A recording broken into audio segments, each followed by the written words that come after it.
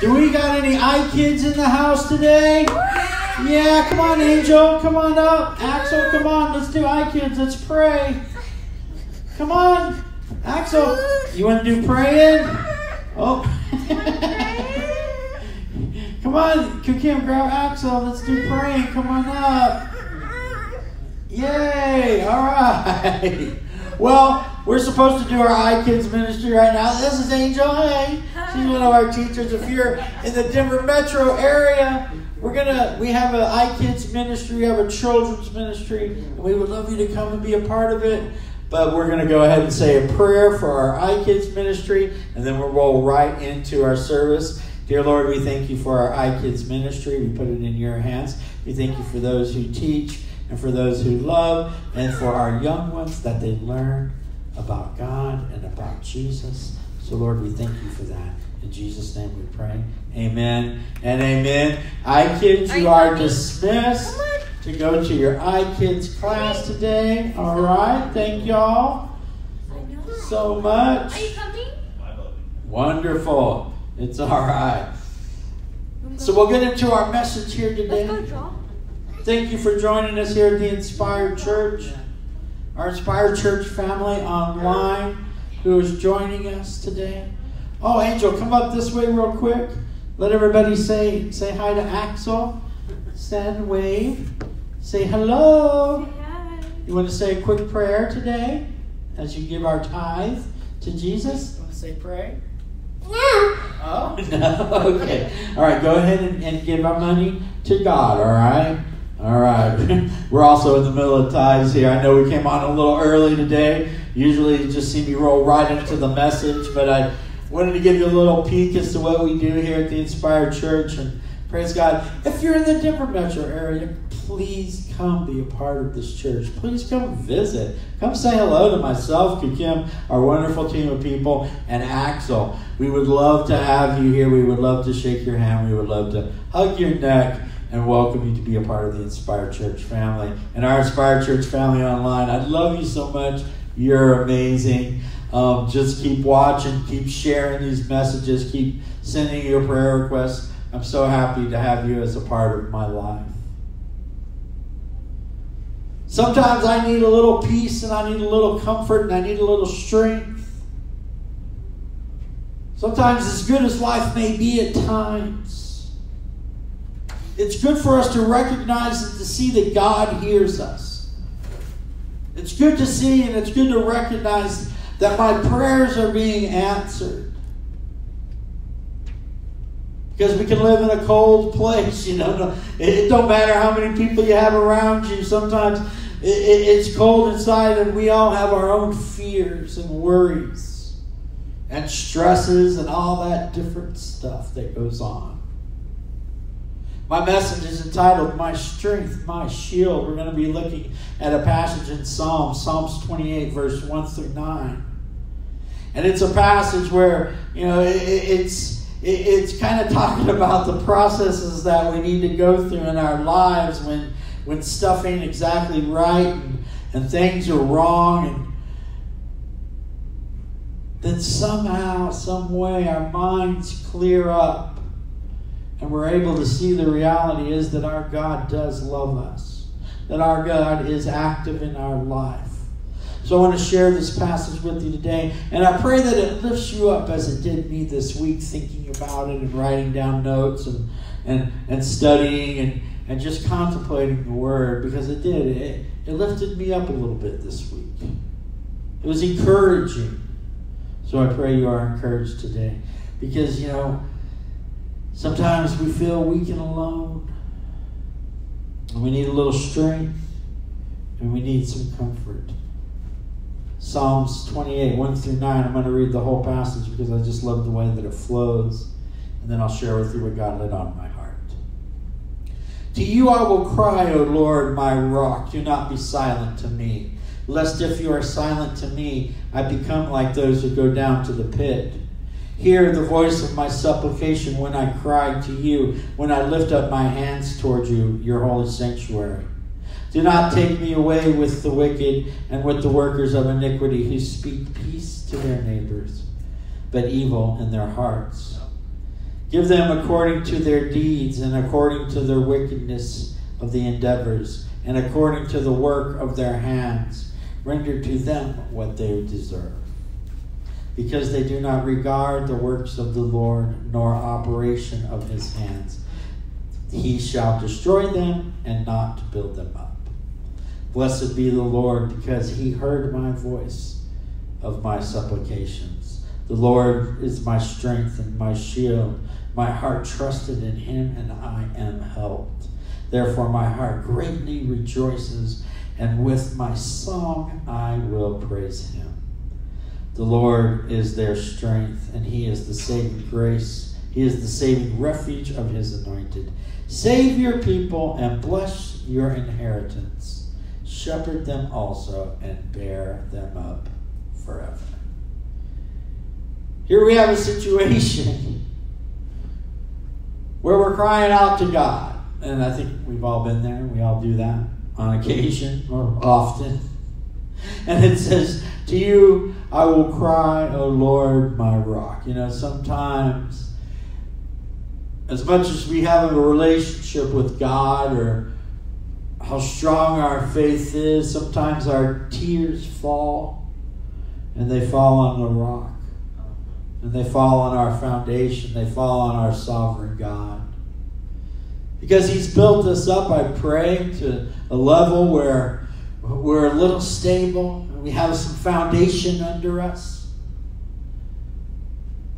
But still the tears flow, because life is rough and it don't always go the way we wish it would or how we expect it to be, and we may not achieve the things that we dreamed of. And so here David is crying out. He says, to you I will cry, O Lord, my rock. Do not be silent to me, lest if you are silent to me, I become like those who go down into the pit. You see, our mindset needs to be,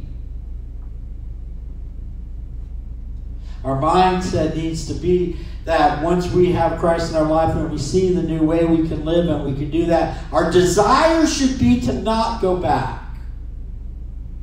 David is saying, Lord, hear me, see what's going on, because I don't want to go back into the pit. I don't want to go back. I don't want to keep sliding. You see, what David is hoping for, what maybe he's seeing in his eyes, is a lack of intervention by God. Have you ever felt that in your walk with Christ? Like, okay, God, you see the situations that I'm in. You see the stuff going around me, and I'm not seeing your work.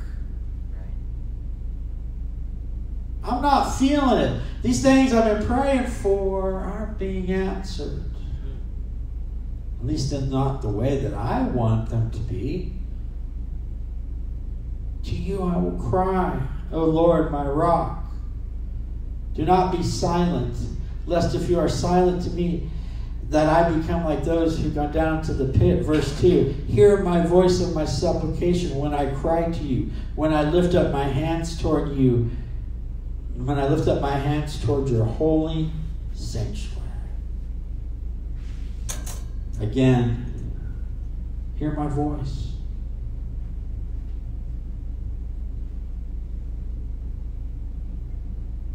Have you ever, especially as a child, I've noticed that Axel wants attention, and he'll call out for mom or dad, and if we don't, put our phones down immediately or whatever it is, or stop watching the TV or pay attention to him in the back seat. He just goes, mom, mom, mom, dad, dad, dad, and he goes on, he goes on, he goes on. He needs attention. You ever did that with your father? Say, dad, dad, mom, dad, dad, dad, father, hello, hello, hello, down here. It's me, it's me, it's me. Hear my voice of my supplication when I cry to you, when I lift my hands toward your holy sanctuary. You see, sometimes in our lives, we need that holy place. Maybe it's the Inspired Church here today. Maybe it's wherever you are right now as you're watching this video. Perhaps you're on a bus, maybe you're at home, maybe you're at work and you got your earbuds in and you're hearing this word. And for about a moment, you're in the sanctuary. You're in a holy place. You see, it doesn't have to be a physical location. It has to be a spiritual location. Amen. You can have church anywhere. That's right. You can have a moment with God while you're driving your car. You can have a moment with God while you're drinking your tea or your coffee. You can have a moment with God right in the middle of Starbucks.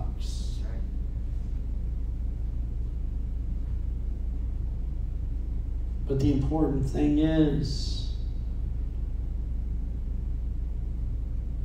that you're lifting up your hands, that you're looking for that moment, that you're looking for that sanctuary, that you're looking for that holy time. Why? Because the passage continues on, and it goes through verse 3 and 5, and it says, "Do not take me away with the wicked and with the workers of iniquity, who speak peace to their neighbors, but there's evil in their hearts. Give them according to their deeds and according to their wickedness of their endeavors, and give them according to the work of their hands. Render them what they deserve." That's tough. That's some serious words right there. And it says, "Because they do not regard the works of the Lord, nor operation of his hands, he shall destroy them and not build them up." You see, David is thinking here. As I did this week, as I was running this passage through my spirit, and that's kind of how God deals with me in these messages, is he makes me stew on it and think about it.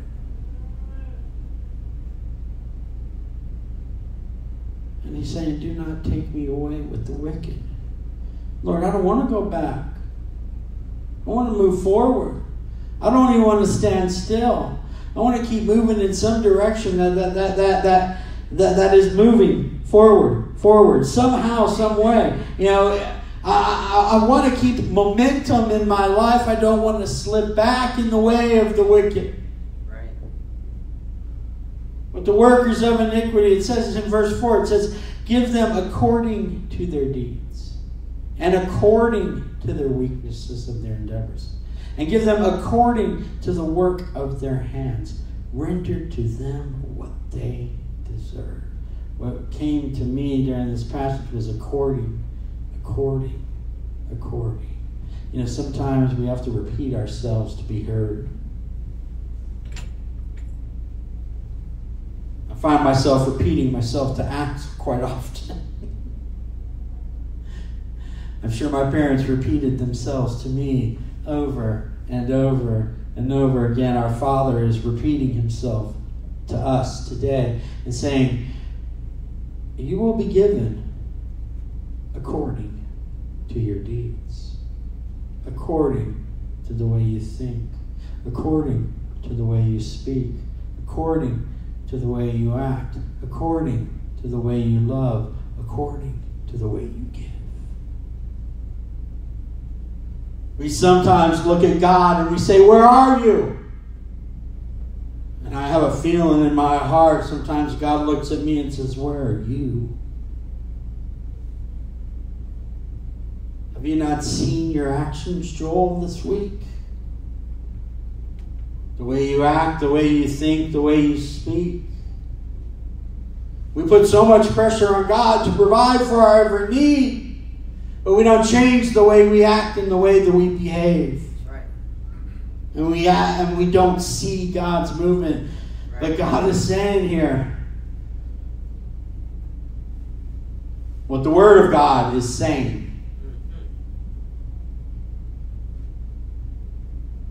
Is that according to the way we behave. Right. According to the way we act.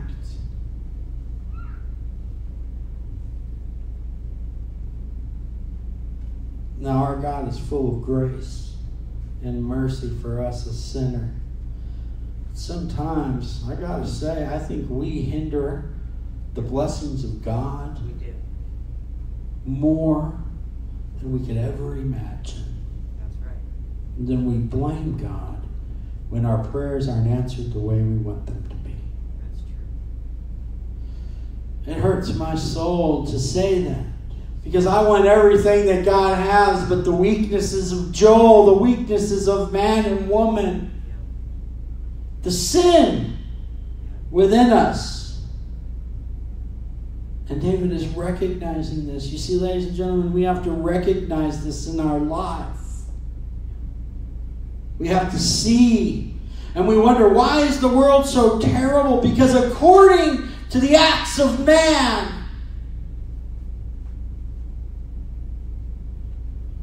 this planet is in flames because of the way we act. Yep.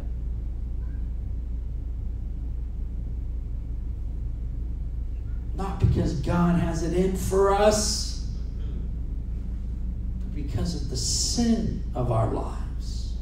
Sorry, I got off on a little something there. Just firing me up here.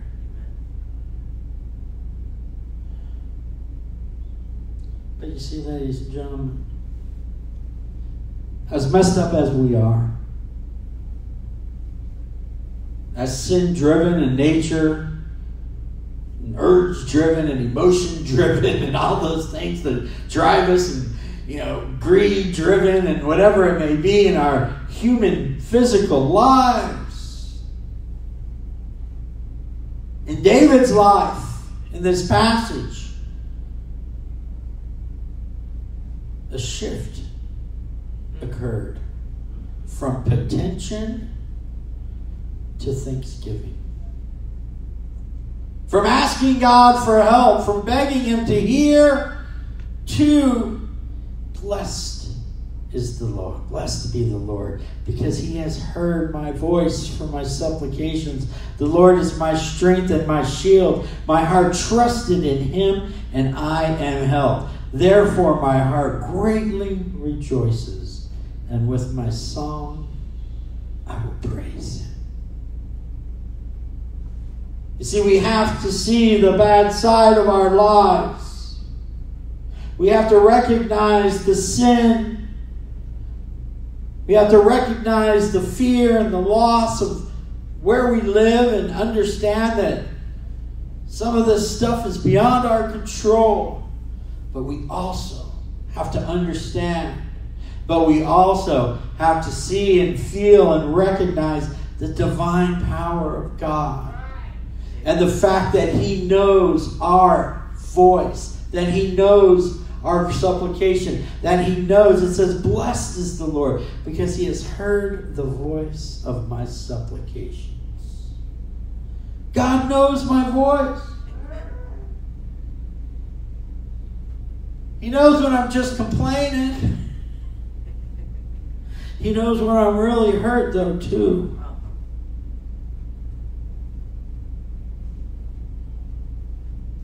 He knows that sometimes when I don't talk to Him enough, I still love Him. He knows that when you don't spend as much time as you would like to with Him, that you're still there and you still care. Through all David's crying in this passage and crying out in David's heart, he knew that God hears him. But sometimes as human beings, we just got to go through the process of crying out, of saying, woe is me, look what's going on around me. All of this bad stuff is going on. I don't want to slide back. I want to move forward. And then we say, blessed is the Lord. Because He has heard my voice and my supplications. The Lord is my strength and my shield. You see, ladies and gentlemen, I'm weak. Joel Blessitt is weak. You may be weak too.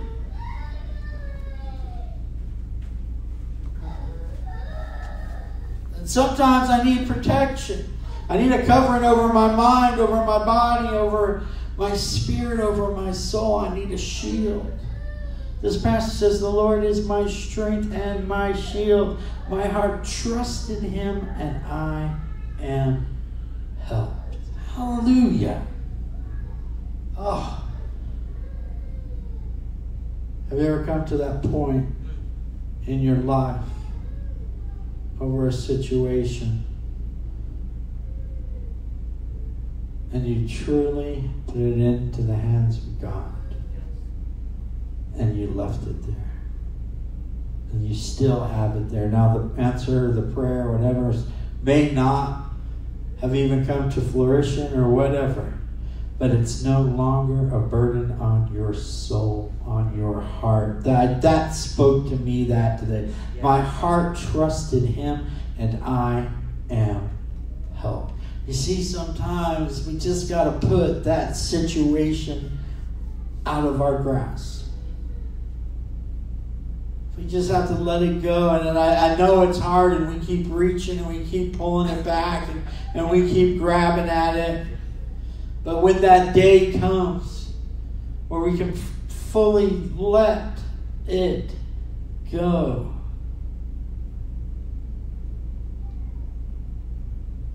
therefore my heart greatly rejoices. Hallelujah. You see, ladies and gentlemen, there is hope.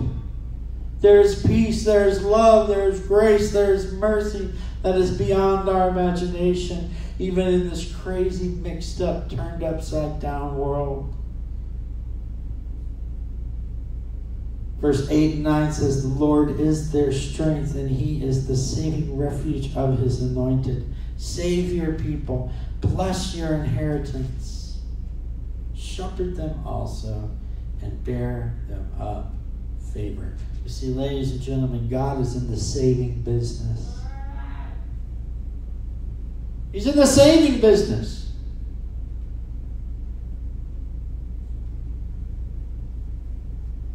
It's not God's fault that we're sinners. That's right. It's not God's fault that we make dumb decisions. That we choose stuff we can feel over our heavenly gifts. That we walk straight past the authority given to him, us. That we don't believe in spiritual gifts or this and that. That we don't walk in the power of the Holy Spirit that God has given us. There's so many things I could list and list and list that as human beings cast aside. Yep. Maybe out of fear or ignorance or whatever it may be, or lack of knowledge. God has so much for us.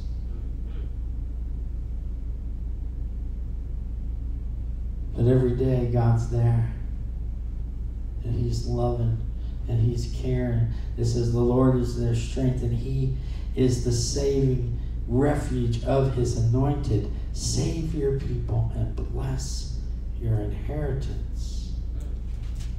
Shepherd them also and bear them up forever. See, ladies and gentlemen, God is in the saving business of you. Right.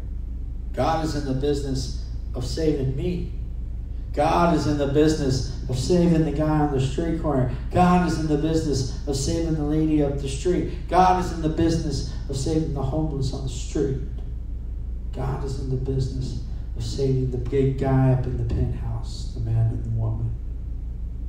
See, God is in the saving business. He is our strength, and he is our shield. He is our comfort beyond what we can understand and what we can comprehend. Hey, Bill, will you come up here to run this camera for a moment? So, ladies and gentlemen, I just got to say to you today that if you need strength, if you need protection, if you need shielding, see what is going on around you. Amen. Open your eyes to, you got to open your eyes to the bad and see what's going on. But you also need to open your eyes to the reality that God has saved you. God has comforted you. God has opened doors. God has provided strength and peace. God does know your voice.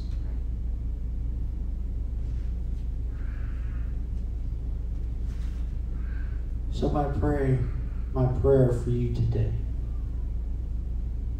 as your tears fall upon the rock, your rock, as you need your comfort and you need your strength, and you may feel weak and alone. Blessed be the Lord, because he has heard the voice of your supplication. The Lord is your strength and your shield. Your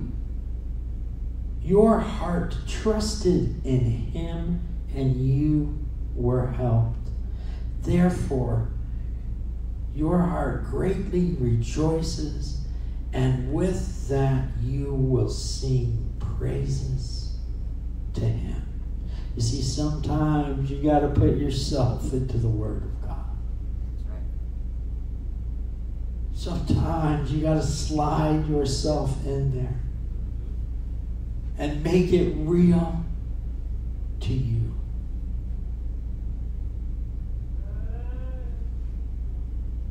Ladies and gentlemen, God hears your voice and is active and working in your life today. Dear Lord, I come before you today, and I thank you, God, that you hear us, that you understand what we're going through and all the stuff that is happening in our lives. And Lord, even when we see all the things that are going on around us, we don't quite understand the hurt and the pain and all the stuff that's happening.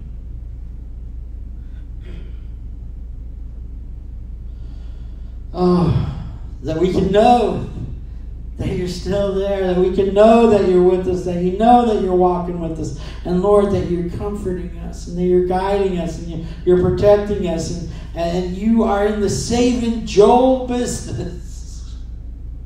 You are in the saving, put your name here business, Lord. And so for that, we give you praise today.